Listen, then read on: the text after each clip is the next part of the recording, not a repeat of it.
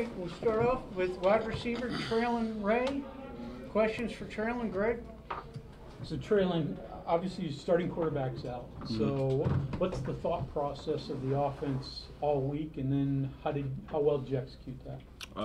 Really just throughout the week, make 8 as comfortable as possible. You know, make Nico, not let him think as much and just, go out there and play. So I feel like we did a good job of that as receivers and as an offense as a whole. Just letting him just go out there and play and just be comfortable out there with us. Importance of scoring on the first drive. I mean, that's something this team has done a lot of in the past couple of years. But with Nico in, like you said, and being on the road, that magnified a little bit. I feel like, it's just about going out there and setting the tone. So I feel like Gigi, he had that dog mentality, and then Nico as well. Nico, he came out there before we even went out for the first snap, and he's like, yo, we finna go out there and we gonna score first drive. And he just has that mentality. So, and him thinking like that just goes throughout the rest of the offense. So. You guys didn't take a lot of big shots, but the one you got certainly was big. Was that sort of setting him up for something?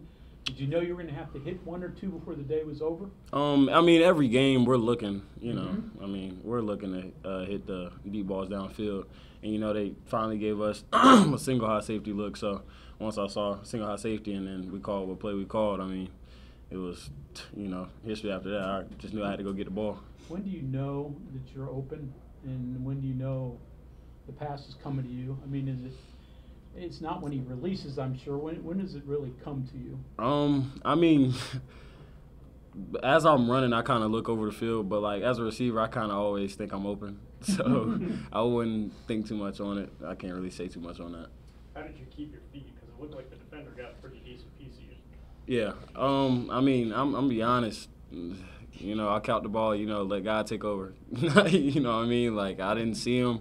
I just had the reaction to pick my feet up, and I ended up scoring after that.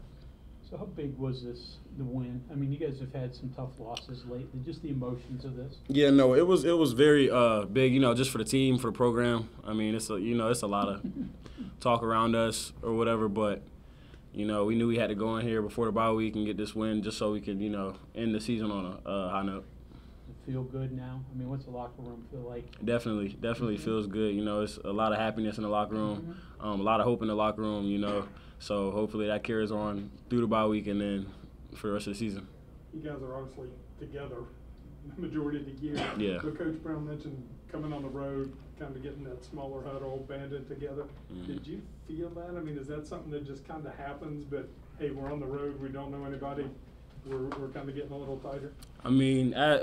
As we go into the locker room every single day. It's just about family. We try to keep everything in the locker room. We don't really think about what's going to happen outside of the locker room. We love our fans, but we don't really think about, who's going to be at the games and stuff like that. We just go out there and play for us. Good. Everybody good? All right. Thank you very much. All right. Appreciate y'all.